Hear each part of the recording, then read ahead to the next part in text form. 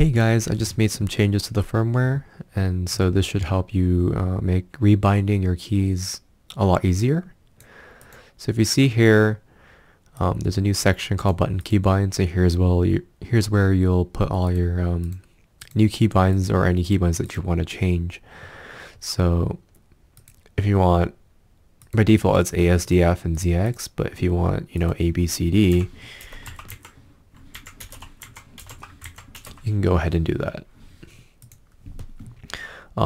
These are button pinouts. You don't need to touch those. Everything else is basically the same. Just some stuff got shifted around. I also removed the part where there was a macro button that we don't have in this particular controller. I removed that. But yeah, otherwise it's the same. So you don't have to go down here and individually change these key bindings one by one anymore.